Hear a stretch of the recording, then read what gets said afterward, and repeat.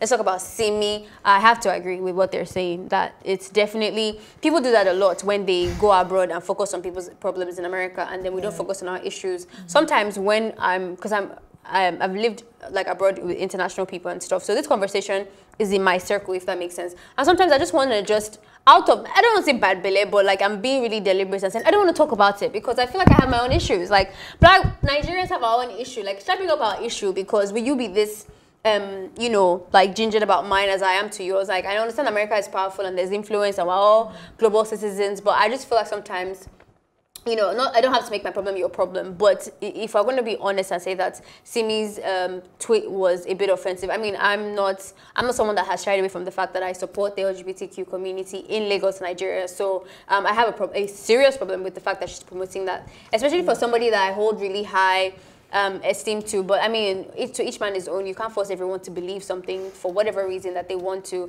and she has a right to that. But if something is homophobic and it's infringing on somebody else's right to live how they want to live, then we have a different conversations to have. I actually resonate with what BC Anime is saying, because to me, I feel like it is very funny. The truth is, before I became an ally to the LGBTQ community, it started from me believing that, okay, I had equal rights with, you know, understanding the oppression that I've experienced as a woman in Nigeria. If I can understand that oppression, if you can understand that oppression as a Black person living in America, why can't you understand the oppression that the LGBTQ people face? Why would you say, why are you selecting which kind of oppression you would speak against? So I understand where BC Alimi is coming from, where he points out to other. You cannot say, oh, human rights or Black Lives Matter, and then when it comes to LGBTQ people, you're like saying, oh, they're it's not natural, because those were a state. That was what, you know, she said once upon a time in a video. And then if people, so I understand people who are watching this now are saying that, but that's different, is because of my faith or whatever. The truth still remains that we're not asking white people to love Black people. We're saying don't be racist. You don't have to understand us or understand our characters, but at least accept us. I don't say accept what the LGBTQ community are doing and who they are screwing. Let them live. But let them live their lives. Okay, so I like your choice of words, because you're both agreeing to what each other is saying, right? But what you said that caught my attention was understanding, right?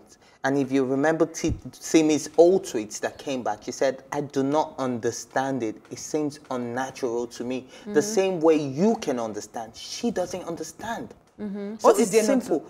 What is there not? What do you mean? What is there not to understand? Go and watch Discovery Channel. See gay people in all types of animals. Are you going to force her to understand? So now, for instance, if a white person says to you, I don't understand. Why are you dark skinned? And why do you like? Why is your skin so black? Why do you like? Is not in America. She's in a part of the world where homosexuality is not legal. So how is she supposed to understand that if she lives in an environment, ignorance is not excusable? Whether you live under a rock, whether you live under a rock or you live wherever. So ignorance is not excusable. When slavery was legal, you're going to tell me that was a good enough excuse for a racist person to say, well, it was legal in my place and I just don't know. I didn't have, like, I couldn't use my brain to figure out that shit.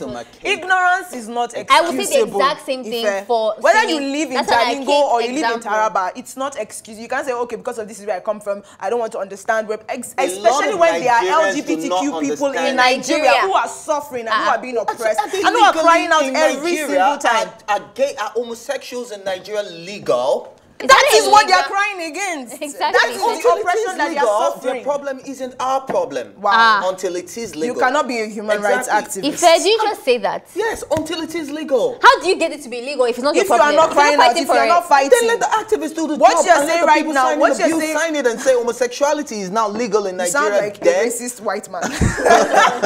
It was vegetable.